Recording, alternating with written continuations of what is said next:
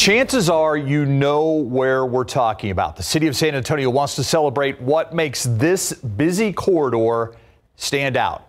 This is Wurzbach Road, just east of I-10, leading up to the medical center. Yeah, businesses from I-10 to Fredericksburg represent countries from the Middle East, North Africa, Asia. The Night Team's Patty Santos looks at what could become the Silk Road Cultural Heritage District. It's a 1-mile stretch exploding with culture. Definitely diverse. It's busy.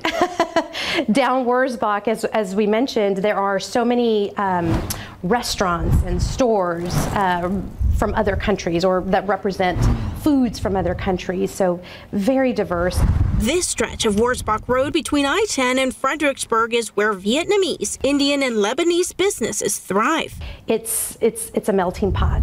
Many of the kids who live in this neighborhood attend Colony's North Elementary School. The campus is a miniature representation of what's happening in the community. We have between 20 and 30 languages spoken.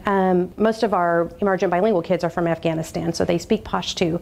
After that, I would say we have a group that's growing more and more from the Congo, so they speak Swahili. That's why Principal Norma Farrell agrees with the idea to create a cultural heritage district known as Silk Road.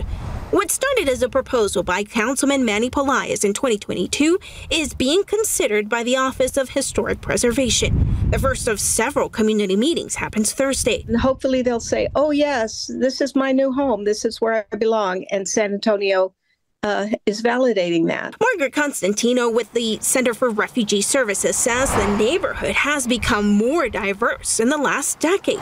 She says the designation can create pride for young migrants. To validate that their cultures are indeed important to us. So what do you think about this Silk Road proposal? The city wants to hear from you tomorrow at its first community meeting. That is at 5 o'clock at the Bob Ross Senior Center on Babcock Road. Patty Santos, KSAT 12 News.